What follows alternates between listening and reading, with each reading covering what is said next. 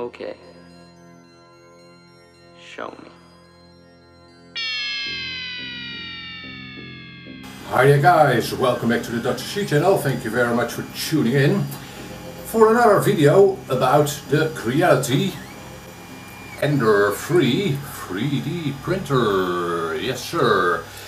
And this video will be significantly shorter, I hope. That's the plan. In this video I'll talk about its ability to print flexible materials. And there are a couple of different flexible materials, TPU for instance. Important, especially in the RC hobby. This channel of mine, if you're new to this channel, is mostly about radio controlled toys, quadcopters, planes, cars and such. In this hobby we often print, for instance, camera mounts. Here is a camera mount printed in a flexible material, as you can see, and you can slot a camera into it and then strap this entire contraption onto your quadcopter or drone, if you would. So this will then serve to protect your camera and hold it all in. So yeah, in this hobby it is very important, I think, to be able to print flexible materials. Therefore, can this ENDER-3 from Creality print flexible materials well?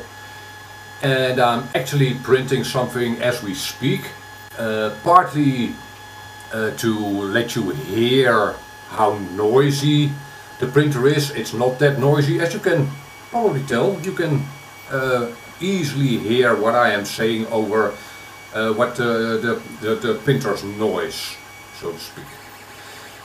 Okay, so what I'm using, the filament I am here using, is a Hobby King filament. It doesn't actually say if it's TPU. I'll have a link in the description to this filament. It does look very nice, as you can see. This is with that Hobby King filament. And it looks great. I did finish it a little. Disclaimer, more on that in a second. So yeah, these mounts, these two mounts, are all printed with the new ENDER-3. I'll give you a couple of tips in a few minutes about how I set about printing in this flexible filament. But suffice to say that this ENDER-3 is well capable of printing flexible materials, and I'm not sure if it's visible, but this is definitely flexible. So that's great and good news, I think.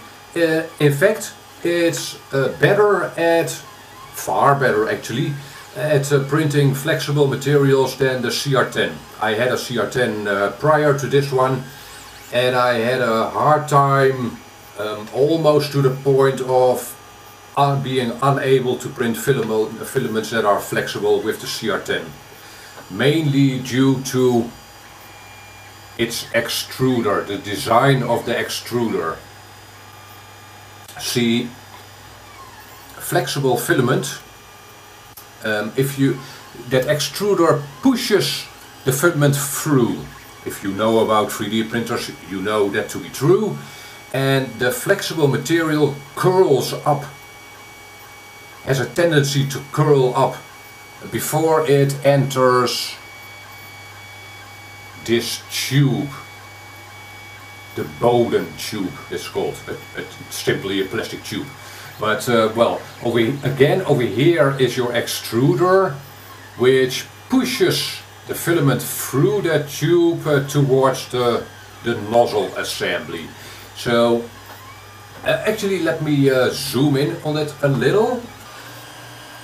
Over here you see the extruder, those two metal wheels, the metal one and the brass one. And actually that brass one is the only one that's being driven by the extruder motor, which is over there, that silver and black thing. So from the point of those two rollers to the inlet, well, to this black piece over here, there is a potential of that flexible filament getting curled up. And again, the design of the extruder assembly of this ENDER-3 is different, enhanced, especially for flexible filaments. Therefore, I'm guessing this is successful. Now, if you see reviews of 3D printers in which the reviewer instantly has a successful print, that doesn't really happen.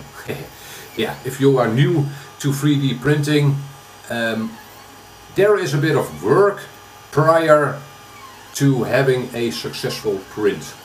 You have to dial in temperatures, the bed temperature and the nozzle temperature. You have to dial in the speed. You've got a fan over here and over here that you can adjust the speed of, and I have. So never do you really start using a new filament. This Hobby King filament was completely new to me. This is the first time I'm using it. There is a bit of setup work to be done. So these two prints came out perfectly, really. There was, well, perfectly, there was a bit of stringing, but that's easy to clip off with the supplied side cutter. This was my first try, and I am not sure if it'll be visible. This here is perfectly fine. The last third of the print over here, this is too flexible. I had myself some under extrusion, if you will. Too little filament was used over there. How did I solve that? I raised the temperature of the nozzle. That's all I did. From this failed, well, yeah, this one is not really usable. This is a failed print. This was actually really my first print with this material. I raised the nozzle temperature, hey presto. And yes, this one is finished. I did have me a bit of stringing. Actually, let me show you on the print that's running right now. There, I think you can see that there, for instance over here, there is stringing. Quite a lot actually. It should be an open surface. So at this moment I have me some over extrusion. Yeah. So I'll have to tweak it a little more, but the major thing here is that the extruder assembly and the build plate work well for flexible materials, which is great news, I think. Makes this printer a whole lot more usable.